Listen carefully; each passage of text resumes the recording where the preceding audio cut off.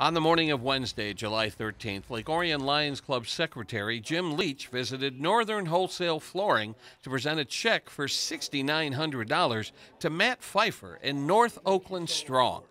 Over the past 6 months, the nonprofit organization has been supporting the students and families affected by the tragic shooting that took place at Oxford High School on November 30th of 2021. Leach told us the Lions Club was moved to act in the immediate aftermath of the senseless tragedy.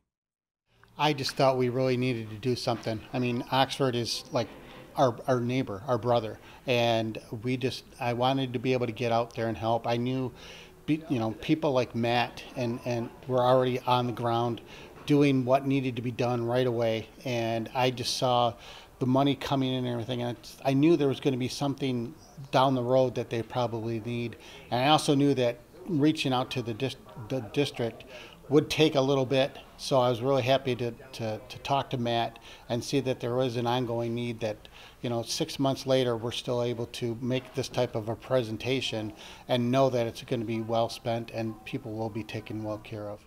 Well, motivation basically came out of the needs that arose on November 30th after the tragedy in Oxford, and quite frankly, just showed up at a meeting the next day after talking to people that day, and people started connecting, and we started going to work, just fulfilling whatever needs arose.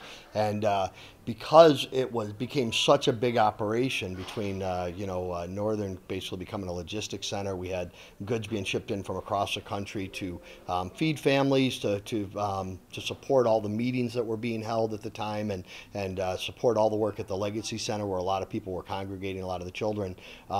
We just ramped up, and the need just kept growing in terms of building, the support for all of the memorials, for food, and for the groups to get together. So we fed, I think in that period, over 15,000 meals.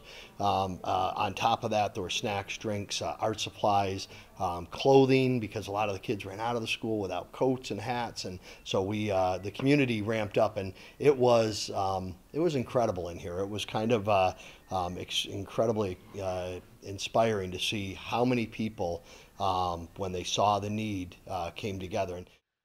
If you would like to donate to the organization, you could make out a check payable to North Oakland Strong and drop it off at Chase Bank in Oxford or Northern Wholesale Flooring located on Indianwood Road near M24.